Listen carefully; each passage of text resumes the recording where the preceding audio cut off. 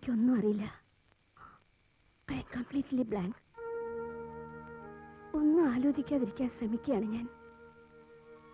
മകൾക്ക് ഇങ്ങനെ ഒരു ട്രാജഡി സംഭവിച്ചു എന്നറിഞ്ഞാൽ സാറിന് മനസ്സ് മാറിക്കൊടുന്നില്ല. Let us hope. അവരാരും തിരിഞ്ഞു നോക്കില്ല, ഉറപ്പ്. നോക്കൂ, എല്ലാറ്റിനും എന്തെങ്കിലും ഒരു സൊല്യൂഷൻ ഉണ്ടാവും. ആ സിറ്റുവേഷൻ ആലോചിക്കുമ്പോഴാണ് തനിച്ച്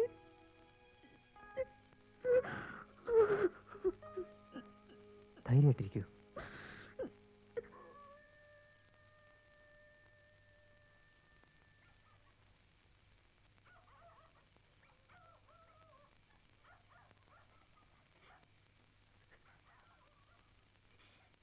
ഒരാളെ സഹായത്തിനില്ലാതെ എന്താ മാലിനി പറയുന്നത്?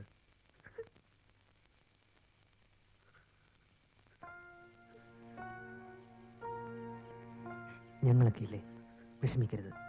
മാലിനിക്ക് ഒരു കഷ്ടപ്പാടും വരില്ല. നോക്കൂ, ഞാനില്ലേ, I will be always with you.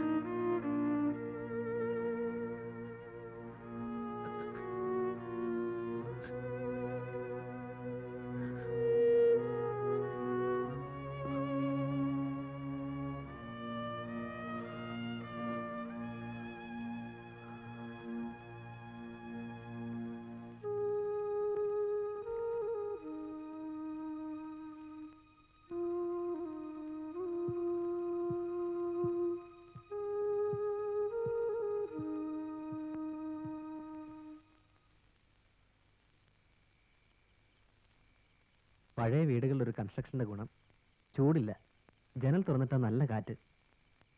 Malini ഒന്നും കഴിച്ചിട്ടില്ല, ഞാൻ നിർബന്ധിച്ച് താഴത്തേക്ക് അയച്ചു. മാലിനിയുടെ കാര്യം ആലോചിക്കുമ്പോൾ ഐ എം റിയലി വറീഡ്. അധികം ആലോചിച്ച് ടെൻഷൻ കൂട്ടരുത് വേട്ടാ. സഹായത്തിന് നീ ഉണ്ടെന്നതാണ് ആശ്വാസം. സമാധാനമായിട്ടിരിക്കും. ഞാൻ മാത്രമല്ല, ഒരുപാട് ഫ്രണ്ട്സ് ഇല്ലേ. ഫ്രണ്ട്സ് ഉണ്ടാവും, പക്ഷേ തന്റെ വീട്ടുതടങ്കലിൽ വെച്ച ഒരു പെണ്ണിനെ പുറത്തിറക്കാനും പോലീസ് പ്രൊട്ടക്ഷനോടുകൂടി ഒരു കല്യാണം നടത്താനുമുള്ള ചങ്കൂറ്റം ഒരു രാജേന്ദ്രന് മാത്രമേ ഉണ്ടാവൂ. രവിയേട്ടന് മാലിനി ഇഷ്ടമായി, കല്യാണം കഴിക്കാൻ നിശ്ചയിച്ചു എന്ന് പറഞ്ഞാൽ പിന്നെ നടത്തു തന്നെ. അതൊരു ഡ്യൂട്ടി ആയിരുന്നല്ലോ. വീരസാഹസങ്ങളൊക്കെ വിട്ടിത്തായെന്ന് ഇപ്പൊ തോന്നാൻ മാലിനിക്ക് അല്ലേ? ഫെയ്റ്റ്, ഫെയ്റ്റ് എന്നല്ല നമ്മൾ എന്ത് പറയാൻ. ഇന്നും അവൾക്കൊരു ആപത്ത് വരുമ്പോ, ആപത്ത് വേണ്ട, ചെറിയൊരു പ്രോബ്ലം വരുമ്പോ പറയും രാജേന്ദ്രനെ വിളിക്കുക. She is depending on you always. നീയാണ് എന്തിനും ആശ്രയം. അടുത്ത ഫ്രണ്ട്സ് പിന്നെന്തിനാണ്? ഞാനിപ്പോ ആലോചിക്കുകയാണ്, അന്ന് ഇടയ്ക്ക് ഞാൻ വന്ന് പെട്ടില്ലായിരുന്നെങ്കിൽ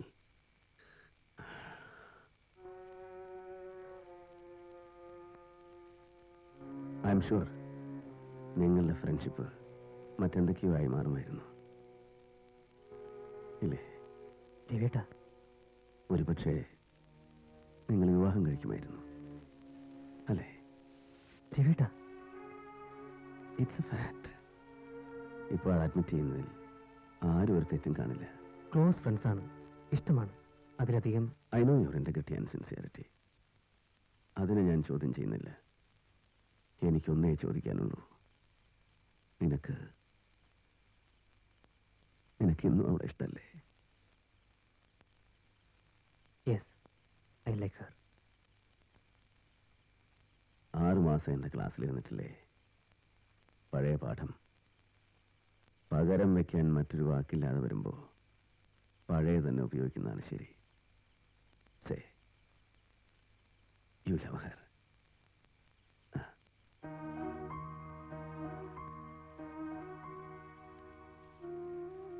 സ്വന്തം കുടുംബത്തിന്റെ സപ്പോർട്ടില്ലാത്ത അവസ്ഥയിൽ വിധവയാകുക, അതും ഈ പ്രായത്തിൽ. സമൂഹത്തിന് ഒരു വേട്ടക്കാരന്റെ മനസ്സാണ്. ഇര വീഴുമ്പോഴേ അതിന് തൃപ്തിയാവൂ. വീഴ്ത്തുന്നത് വിനോദം മാത്രമല്ല, ഒരാഘോഷവും കൂടിയാണ്. മാലി വളരെ ഹെൽപ്ലെസ് ആണ്. ഞാനുണ്ടൊരു വീട്ട. I will take care. ഒരു മോറൽ സപ്പോർട്ട്, പിന്നെ പണത്തിന് ബുദ്ധിമുട്ട് വരുമ്പോൾ വേണ്ട സഹായം, അതല്ല ഞാൻ പറഞ്ഞുകൊണ്ട് വരുന്നത്. അവൾ തനിച്ചാവരുത്. അവൾക്ക് നിന്റെ വിശ്വാസമാണ്, ഇഷ്ടമാണ്. എൻ്റെ ഈ ദുരിതം അവസാനിച്ചാൽ നിങ്ങൾ വിവാഹം കഴിക്കണം.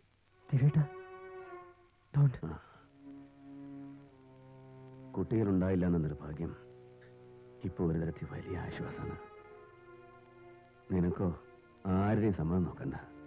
പറ്റാൻ തടി കഴിഞ്ഞുകൂടാൻ വേണ്ടതിലേറെ വരുമാനം. ഞാനാണ് പറയുന്നത്. യു ഷുഡ് മാരി ഹർ. ഇത് നമ്മളിപ്പോൾ ഡിസ്കസ് ചെയ്യേണ്ട കാര്യമല്ല. റെസ്റ്റ് ചെയ്യൂ പ്ലീസ്. രവിയേട്ടൻ കിടക്കൂ. അവളെന്നും സുഖമായിരിക്കും എന്ന് പറഞ്ഞാൽ അതാണ് എനിക്ക് ഏറ്റവും വലിയ ആശ്വാസം. വിശ്രമിക്കൂ. അത് ഞാനും രവിയേട്ടനും കൂടെ നിശ്ചയിക്കേണ്ട ഒരു സിമ്പിൾ അഫെയർ അല്ലല്ലോ. മാലിനോട് ഞാൻ സംസാരിക്കും, അവൾക്ക് മനസ്സിലാവും. She's A very sensible girl. കിടക്കൂ.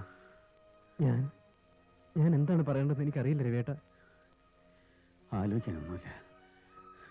നിനക്ക് ചെയ്യാൻ കഴിയുന്ന ഏറ്റവും വലിയ സ്ഥലക്കണം എന്ന് മാത്രം കരുതിയാൽ മതി. Help me. God bless you. God bless you.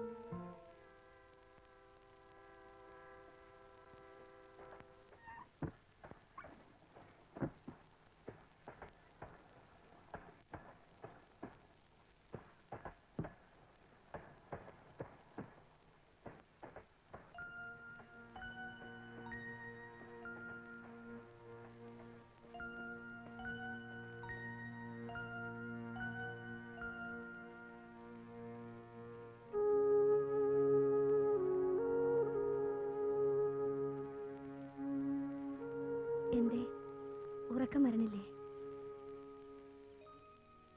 വേദന അധികമുണ്ടോ? സാരില്ല. രാജേന്ദ്രനോട് ഞാൻ ചിലതൊക്കെ ഡിസ്കസ് ചെയ്യായിരുന്നു. പറഞ്ഞോ? പറയും. ഒരു കാര്യം മാലിന്യ ആലോചിച്ചിട്ടുണ്ടോ? ജീവിതം എന്ന് വെച്ചാൽ വലിയൊരു നുണയാണ്. ഒരുപാട് ചെറിയ ചെറിയ നുണകൾ ചേർത്ത് വെച്ചുണ്ടാക്കിയ ഒരു വലിയ നുണ അല്ലേ? ആലോചിച്ച് നോക്ക്. മനസ്സ് വാണ്ടർ ചെയ്യാൻ വിടാതെ കണ്ണടച്ച് കിടന്നോളൂ. ഉറക്കം വരും.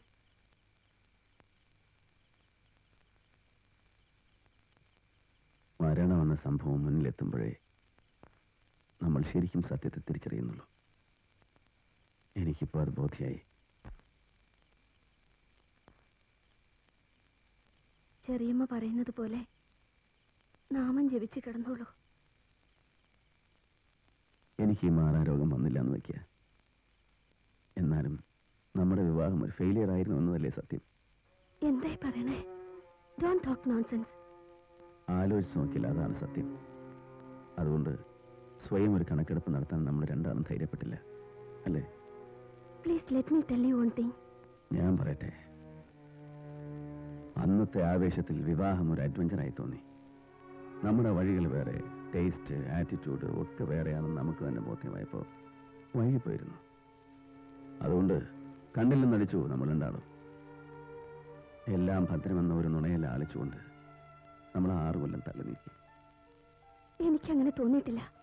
I have absolutely no regrets. എനിക്ക് കേൾക്കണ്ട. Thank you. പക്ഷേ നീ കൂടുതൽ എന്തൊക്കെയോ ഡിസർവ് ചെയ്യുന്നു എന്ന് പിന്നെ എനിക്ക് തോന്നി. ഒന്നും നിന്റെ കുറ്റമല്ല, എന്റെ തെറ്റ്. ഒന്നുമില്ല, എനിക്കൊരു വിഷമം തോന്നിയിട്ടില്ല. ആളുകൾ പറയുന്ന പരലോകമുണ്ടോ എന്ന് എനിക്കറിയില്ല. ആരും ഇതുവരെ റിപ്പോർട്ട് ചെയ്തിട്ടില്ല. ഈ ലോകം വിടും മുമ്പ് എനിക്കൊരു അഷുറൻസ് വേണം. നീ കഷ്ടപ്പെടില്ല എന്നൊരു ഉറപ്പ്. ഞാൻ പറയുന്നത് എല്ലാ സീരിയസ്നെസ്സോടും കൂടി കേൾക്കണം. നാട്ടു നടപ്പനുസരിച്ച് കൊല്ലം തെയ്യാൻ കാത്തു നിൽക്കൊന്നും വേണ്ട. ആളുകൾ എന്ത് പറയുന്നുവെന്ന് നാടൻ ചങ്കയും വേണ്ട. മനസ്സിലാവുന്നുണ്ടോ? എന്തൊക്കെയാണ് ഈ പറയുന്നത്?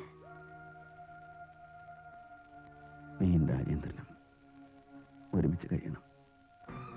എന്റെ ആഗ്രഹമാണ്. നീ സുഖമായിരിക്കണമെന്നുള്ള ആഗ്രഹം. ഞാൻ രാജേന്ദ്രനെല്ലാം പറഞ്ഞു കഴിഞ്ഞു, സമ്മതിക്കുകയും ചെയ്തു.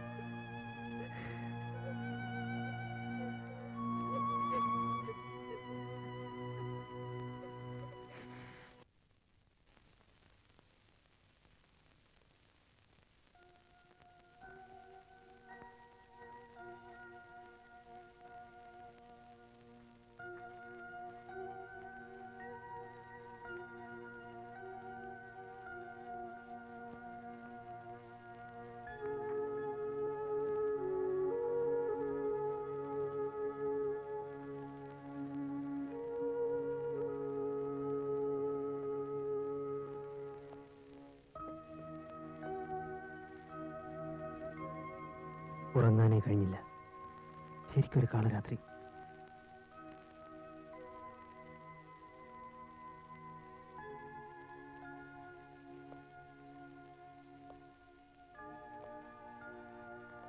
ഞാനിപ്പോ പോവാണ്.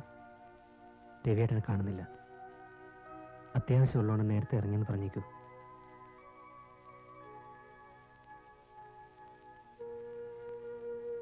നാളെ ക്ലാസ്സില്ലേ? പോർഷൻ തീർന്നിട്ടില്ല. ഇപ്പോൾ എന്നോട് വരുന്നോ? ഞാൻ വെയിറ്റ് ചെയ്യാം. ഞാൻ ബസ്സിന് വന്നോളാം.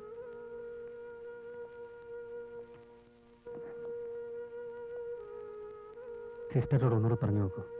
ഒരു ത്രട്ടണിങ് ആറ്റിറ്റ്യൂഡാണ് ഇപ്പോഴും വരെങ്കിൽ നേരെ രാജി എഴുതി കൊടുക്കണം. അത് വേണ്ട.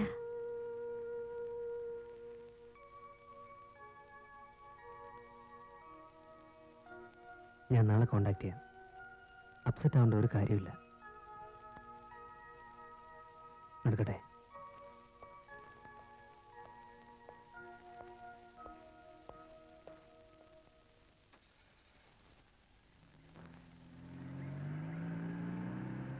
രാജേന്ദ്രന്റെ കാറിന്റെ ശബ്ദമല്ലേ ആ കേട്ടത്? പോയി. നിനക്കും പോയായിരുന്നില്ലേ? ബസ്സിന് കാത്തുകെട്ടി ഒന്ന് തിക്കി തിരക്കി.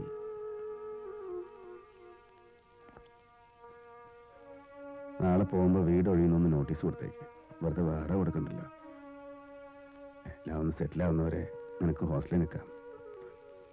അല്ല, രാജേന്ദ്രന്റെ വീട്ടിൽ ധാരാളം സ്ഥലമുണ്ടല്ലോ.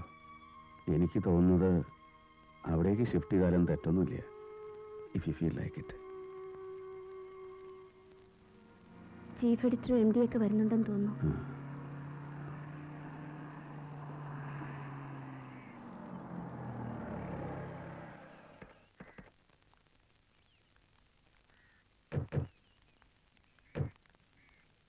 അവരുണ്ണാൻ നിൽക്കുവോ ആവോ? കൂട്ടാൻ വെക്കാൻ പടലുകായ മാത്രമേ ഉള്ളൂ. ആ ജുബ്ബയിട്ട കന്നടക്കാരനില്ലേ, അയാൾ ആ കമ്പനിയുടെ മാനേജിംഗ് ഡയറക്ടറാ. ചെറിയമ്മേ, കുറച്ച് ചായ മുകളിലേക്ക്. ഞാനൊന്ന് കുളിക്കാൻ കയറുകയാണ്. ദുർഗ വന്നിട്ടില്ലേന്ന്? ദുർഗ കമ്പനികളുടെ മാതിരി ഷിഫ്റ്റ് അല്ലേ? മാലിനി ഉള്ളപ്പോ സ്വന്തം ഗൃഹഭരണം, മാലിനി പോയാ ഇവിടെ ഫുൾ ടൈം ഡ്യൂട്ടി. നിൽക്കൂ, മാലിനിയോടൊരു കാര്യം. അല്ല, പറയണേലൊന്നും വിചാരിക്കരുത്. രവിയുടെ ഓഫീസില് ഒരാൾ മരിച്ച സ്വന്തക്കാരുടെ ഒരാൾക്ക് പണി കൊടുക്കുന്നത് കേട്ടിട്ടുണ്ട്. അങ്ങനെയില്ലേ? എന്തോ അറിഞ്ഞൂടാ. ഉണ്ട്. ഇവരെങ്ങനെ സൗകര്യത്തിൽ ഒന്നിച്ച് കാണാൻ പറ്റില്ല എപ്പോഴും. കുട്ടിക്കൊന്ന് പറഞ്ഞു വെച്ചൂടെ? എന്താ പറയേണ്ടത്? അല്ല, കുട്ടിക്ക് ഉദ്യോഗമുണ്ട്. നമ്മുടെ മൂത്ത ആളില്ലേ കാർത്തി, അവർക്ക് നാട്ടിലേക്ക് വരുന്നുണ്ട്. കൃഷ്ണൻകുട്ടിക്ക് ബോംബെയിലെ പണി കൊണ്ട് ഒരു മേൽഗതി ഉണ്ടാവില്ല. അരിഷ്ടിച്ചാ കഴിയണതേ. മനസ്സിലായില്ല. ചെറിയമ്മയുടെ മകളുടെ ഭർത്താവ് സ്വന്തം അളിയനെ പോലെ തന്നെയല്ലേ? കൃഷ്ണൻകുട്ടിക്ക് രവിയുടെ കമ്പനിയിൽ എന്തെങ്കിലും ഒരു പണി, മരിക്കുന്നവർക്കുള്ള ഒരു അവകാശം അത്രയത്. എന്തിനാ വേണ്ടാന്ന് വെക്കണേ? രവി ഇപ്പോഴേ MD-യോട് ഒരു വാക്ക്. വിൽപ്പത്രം തയ്യാറാക്കുന്നുണ്ടല്ലോ, ഈ വകുപ്പും അതിൽ ചേർത്താൽ മതിയല്ലോ ചെറിയച്ച. ഒന്നും കൊണ്ടും ഇല്ലാണ്ട് ഓരോ എഴുന്നള്ളിക്കും. പറഞ്ഞാൽ എന്താ തെറ്റ്? ഇന്നോ നാളെ വെച്ചിട്ട് കിടക്കുന്ന ആളല്ലേ? ഞാൻ പറഞ്ഞാൽ ഒരു ന്യായക്കേടുണ്ടെന്ന് ഒരാളും പറയില്ല.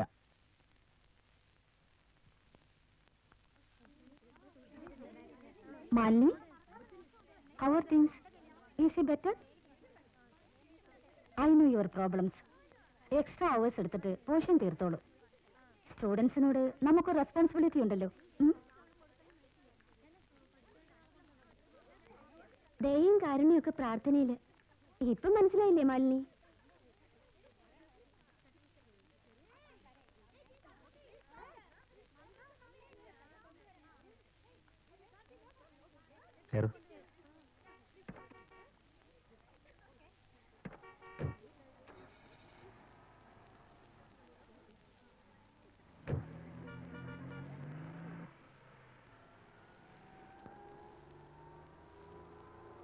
വേലക്കാരുടെ പ്രശ്നം എന്തായി?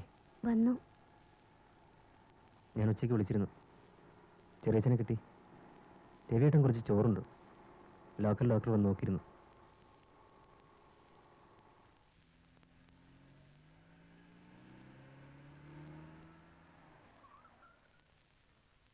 എനിക്കൊരു ബയർ വന്നിട്ടുണ്ട്, ഒരു ജപ്പാൻകാരൻ. അയാളുടെ വൈഫുണ്ട്. അവരെ സീ ഫേസിൽ ഡിന്നറിന് വിളിച്ചിട്ടുണ്ട്. 8 മണി. റെഡി ആയിരിക്കും. ഞാൻ 7:45 ഒന്ന് പിക്കപ്പ് ചെയ്യാം. അയ്യോ, ഞാൻ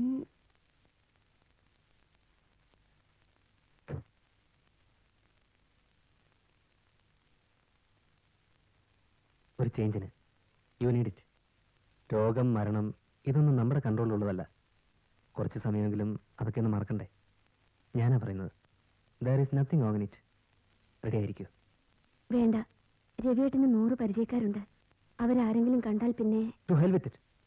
നാട്ടുനടപ്പിന് ആസ്പത്രിയിൽ മുഖം കാട്ടി ഹാജർപ്പിച്ച് പോയവരല്ലേ എല്ലാം. കഴിഞ്ഞ 5-6 മാസത്തെ പ്രോബ്ലംസ്, സഫറിങ്സ്, അഗനി, അത് സഹിച്ചവർ നമ്മൾ രണ്ടാൾ മാത്രമാണ്. വേണ്ട രാജേന്ദ്രൻ, ഞാനില്ല.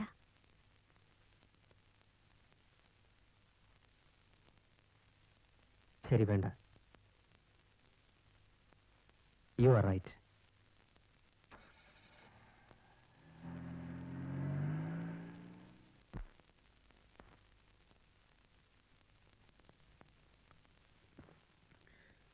ഞാൻ ചെറിയമ്മോട് ചോദിക്കണമെന്ന് വിചാരിച്ചതായിരുന്നു.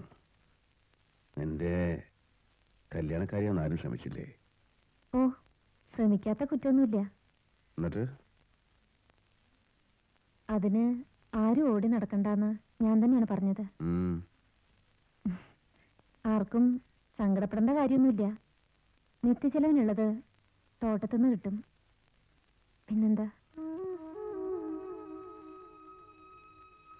നിന്റെ 2 കത്തുകളും എനിക്ക് കിട്ടിയിരുന്നു. അന്ന് ഞാൻ മറുപടി എഴുതിയില്ല. അയ്യോ, അന്നത്തെ ഓരോ വിട്ടിത്തം.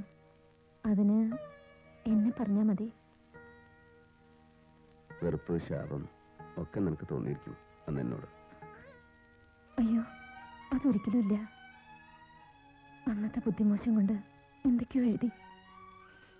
എന്നേക്കാൾ വിവരവും പഠിപ്പും ഒക്കെയുള്ള ഒരാളെ ഉറപ്പിച്ചിരിക്കണമെന്ന് കേട്ടപ്പോ പിന്നെ സന്തോഷേ തോന്നിയുള്ളൂ.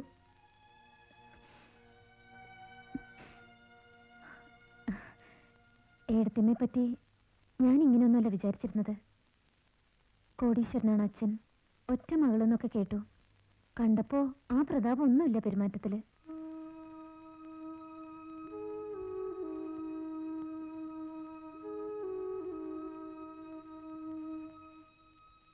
സമയം എനിക്ക് എത്ര ബാക്കിയുണ്ടെന്ന് എനിക്കറിയില്ല.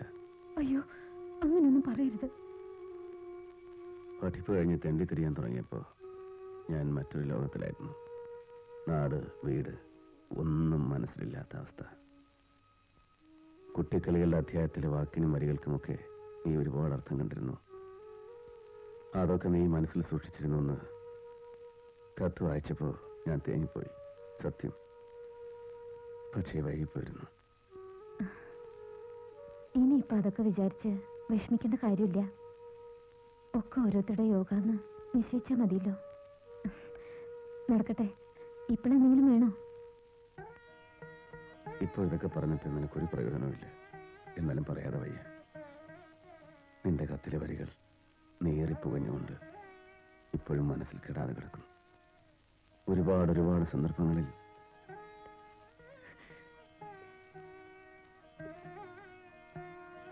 നഷ്ടപ്പെട്ട എന്താണെന്ന് എനിക്ക് ബോധ്യായി. ഞാൻ വിസ്തരിക്കുന്നില്ല.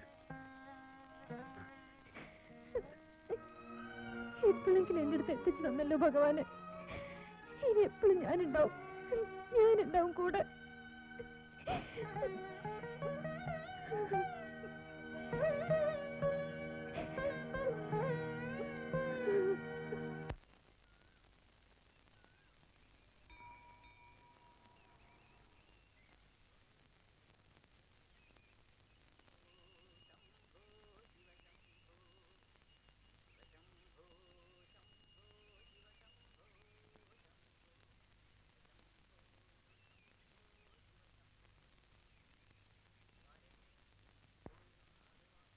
ഇവിടെ അടുത്തൊരു ധന്വന്തരി ക്ഷേത്രം ഉണ്ടോ ചേച്ചി? ഇല്ല, അത് പട്ടാമ്പിക്കടുത്തല്ലേ? ഇവിടെയല്ല സാർ. ചേച്ചി രവി സാറിന്റെ ബന്ധത്തിലുള്ളതാണ്. ഡോക്ടർ ഉണ്ണി വലിയ ഡോക്ടറാണ്. ശിവൻ വൈദ്യനാഥനാണ്. രവിക്ക് പ്രാർത്ഥനയിലൊന്നും വിശ്വാസം കാണില്ല അല്ലേ?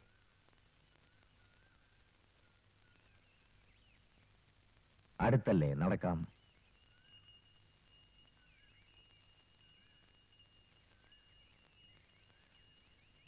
കരിമുത്തിൽ എവിടെങ്കിലും കണ്ടുണ്ടോ ബാബു? വയലിലൊക്കെ ഉണ്ട്. വരുന്ന വഴിക്ക് ഇഷ്ടം പോലെ കണ്ടു. അത് വെളുത്ത മുത്തിലാണ്. മുമ്പൊക്കെ ഓരോ പറമ്പിലും എത്ര മെഡിസിൻ പ്ലാന്റ്സ് ഉണ്ടായിരുന്നു. എല്ലാം പോയി. പാലക്കൽ കിഴക്കേതിൽ മരിച്ച ഉണിച്ചിരി അമ്മമകൻ 1-ാം നമ്പറുകാരൻ രവിശങ്കർ 34 വയസ്സ്, പത്രപ്രവർത്തനം. മേപ്പടി രവിശങ്കറിന്റെ ഭാര്യ മാലിനി 28 ഞാൻ ഡോക്ടർ കെ ആർ ഉണ്ണി. ഓർമ്മയുണ്ടോ? Carol bag doctor Ramanunni. ആ, ബാബു ഡോക്ടർ ഉണ്ണി എന്ന് പറഞ്ഞപ്പോ 10-12 കൊല്ലായില്ലേ. ഞാൻ ഡൽഹിയിലെ ജോലി അന്വേഷിച്ച് കുറച്ചു കാലം നിന്നപ്പോ ഇവരുടെ ലോഡ്ജിലായിരുന്നു. ഞാൻ ഓൾ ഇന്ത്യ ഇൻസ്റ്റിറ്റ്യൂട്ട് വിടുമ്പോ താൻ ചങ്കേഴ്സ് വീക്കിൽ കയറിയിരുന്നു എന്നാണ് ഓർമ്മ. അത് 3 മാസം. പിന്നെ നാട്ടിലേക്ക് പോന്നു. ഒരിക്കൽ ആരോ പറഞ്ഞു താൻ വിപ്ലവം ഉണ്ടാക്കാൻ നടന്നു. അത് പടിപ്പുറത്ത് എത്തിയില്ല എന്ന് കണ്ടപ്പോ വിട്ടു.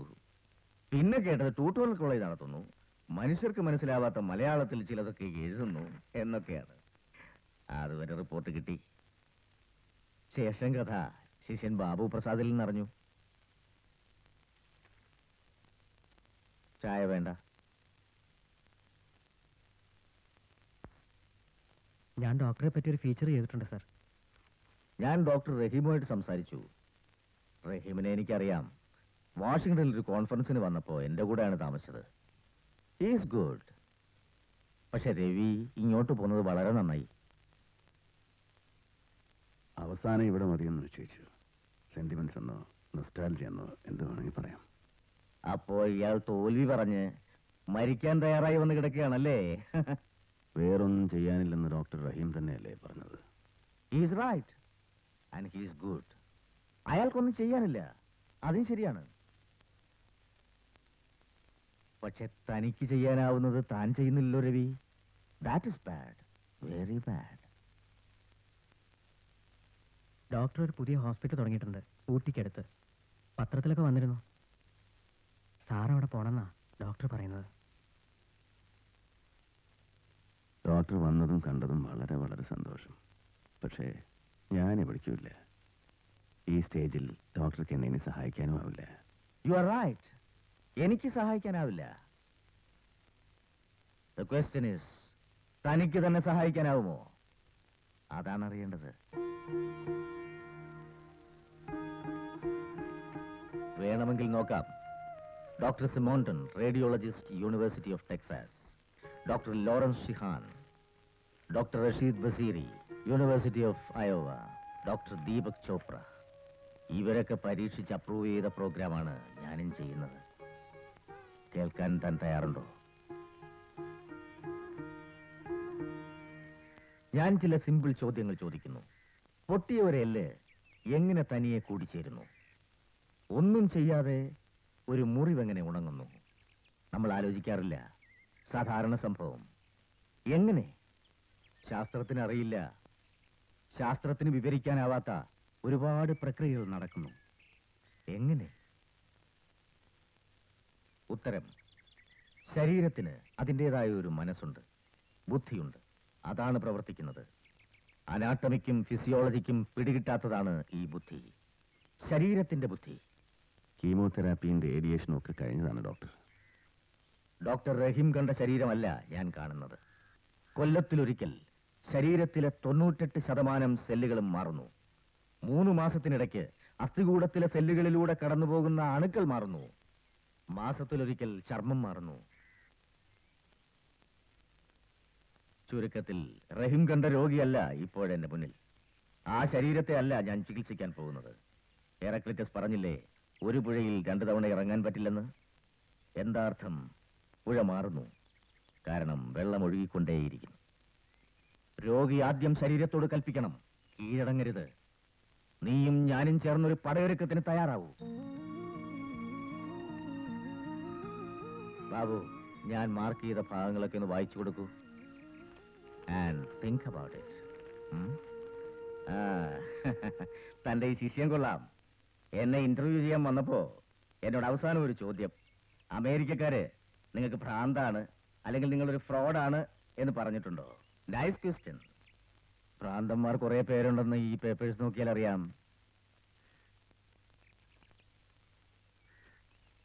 വരട്ടെ, ഞാൻ നാളെ മോർണിംഗ് ബിഫോർ 10 വരും. എന്റെ കൂടെ വരണം രവി. ഡോക്ടർ, മരിക്കാൻ ഒരുങ്ങി വന്നതല്ലേ, കുറെ കൂടി നല്ല പ്രകൃതി ഭംഗിയുള്ള ഒരു സ്ഥലത്ത് കിടന്ന് മരിക്കാൻ ഞാൻ ക്ഷണിക്കുന്നു. എന്താ? ഞാൻ 5 മാസം കൂടി ഇന്ത്യയിലുണ്ടാവും. ഹോസ്പിറ്റലിൽ ഒരു ഫൈനൽ സെറ്റപ്പ് ആവുന്നത് വരെ. ചികിത്സയ്ക്കല്ല, എന്റെ കൂടെ കുറച്ച് ഹോളിഡേസ്. അതിനാണ് ഞാൻ ക്ഷണിക്കുന്നത്.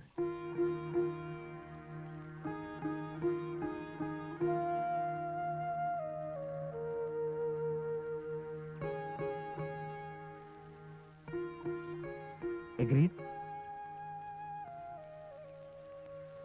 രവിയേട്ടൻ എങ്ങോട്ടും പോണ്ട. അന്യ നാട്ടിലൊക്കെ അയാൾ പറയണത് കേട്ട് ചെന്ന് കിടന്ന നോക്കാൻ ആരാ ഉണ്ടാവുക? ഡോക്ടർ ഉണ്ണിയുടെ പരീക്ഷണമായിട്ട് ബാക്കി വെക്കണ്ട. അയാൾക്ക് എളുപ്പത്തിൽ കിട്ടിയ എന്റെ ശരീരമാണല്ലോ ഇവിടെ. പഴയ ഒരു ഫ്രണ്ടായി പോയില്ലേ? മൈൻഡ് ബോഡി മെഡിസിനിൽ ഞാൻ വായിച്ചതാണ് ഡോക്ടർ പറഞ്ഞ പലതും. സാർ പോണം. മാലിന്യം ഒന്ന് ഫോണിൽ കിട്ടുമോ നോക്ക്. രാജേന്ദ്രൻ ട്രൈ ചെയ്യാവോ എളുപ്പം? വിവരം പറഞ്ഞേക്ക്.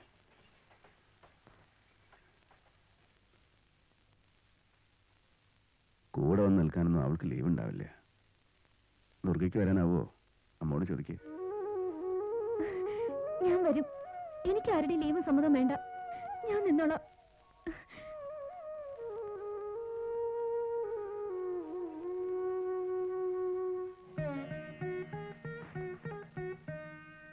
ലീവ് കിട്ടില്ലേ അച്ഛാ? കടലാസിൽ 4 വരി എഴുതി കൊടുത്ത് ജോലി വേണ്ടാന്നും പറഞ്ഞ് ഒറ്റ ഇറങ്ങണം. ഭർത്താവ് അത്യാസന്നായി കിടക്കുമ്പോള് അങ്ങനെ തറവാട്ടി പറഞ്ഞ കുട്ടികളെ അച്ഛാ ചെയ്യ. അതിന് എന്ത് തറവാട്? അമ്മ എന്ന് മിണ്ടാണ്ടിരിക്കൂ.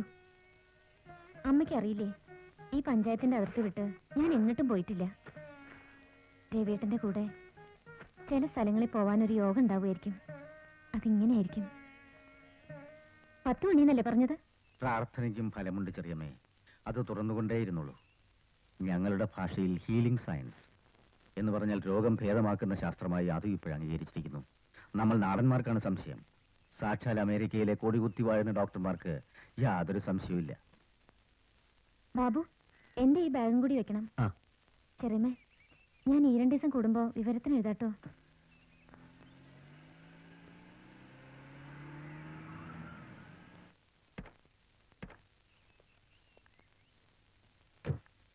സമയത്തിനെത്തുമെന്നായിരുന്നു മാലിനിയുടെ ഭയം. ഞാൻ രാജേന്ദ്രൻ. ഹലോ. രവിയേട്ടന്റെ ഒരു ആരാധകൻ, ശിഷ്യൻ എന്നൊക്കെ പറയാം. ബാബു രാജേന്ദ്രന്റെ കൂടെ കയറിക്കോളൂ. ഞാൻ ഡോക്ടറുടെ വണ്ടിയിൽ. എന്റെ വൈഫാണ്. ദുർഗയും പോന്നോട്ടെ എന്ന് ഞങ്ങൾ നിശ്ചയിച്ചു. ഒരു സഹായത്തിന്. എന്തിന്? അവിടെ ഒരു സെറ്റപ്പ് ആവുന്നതുവരെ ഞാനുണ്ടാവും. ദുർഗ വരേണ്ട ആവശ്യമില്ല. പിന്നെ വേണമെങ്കിൽ